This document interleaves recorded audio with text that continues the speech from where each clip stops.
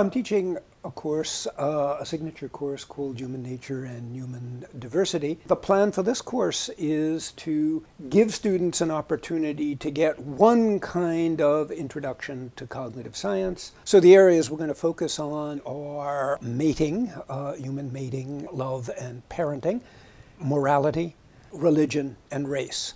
The cognitive science part is the part that tries to explain why we find these features of human nature and human diversity. The philosophy part asks questions about their implications. Perhaps a topic that students don't initially think of under the heading of diversity, namely moral diversity. How do we go about deciding moral issues? To what extent do reason and other factors play a role in moral judgments? Issues like abortion, gay marriage, and getting students to realize that what they see in their own communities is only a small slice of the moral diversity around the world. One of the most heated and visible debates is whether religion is a good thing.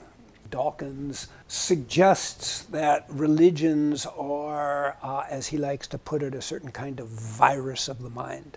Packets of information, packets of ideas that infect the mind in a way very similar to the way that a virus infects the body.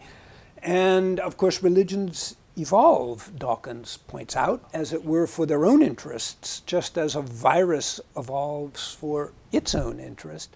What we'll be looking at is that theory, to be sure, that religions are a virus of the mind, but also a range of rather more sophisticated theories. And indeed, one of the hopes of the course is to encourage the students to develop that sort of expertise themselves because it helps in analyzing moral debates. It helps in analyzing debates of the sort that we'll also be focusing on in the course. The fourth topic that we take up in my signature course on human nature and human diversity is race. And race is a deeply puzzling phenomenon because there's a profound sense in which race doesn't exist. Why do we think they do? Why is a belief in racialism a belief that some people are black and some people are white and some people are Asian and that these people are different? Why is it so persistent? A partial answer that one hears a lot is, well, races are social constructions, and that's true.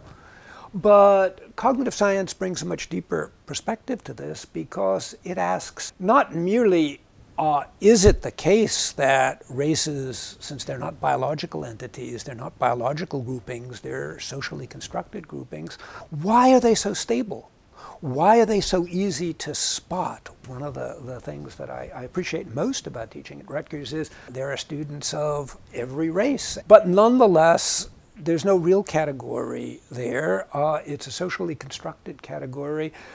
Why is it so stable? What does that diversity have to teach us about philosophical questions which have been debated in some cases since antiquity?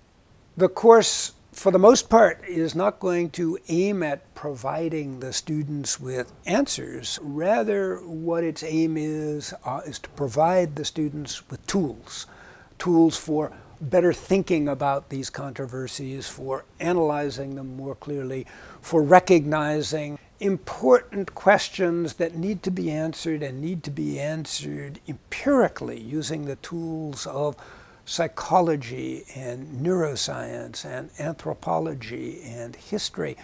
To deal with those controversial questions, I think students need to have the skills of analyzing these questions that the course tries to inculcate.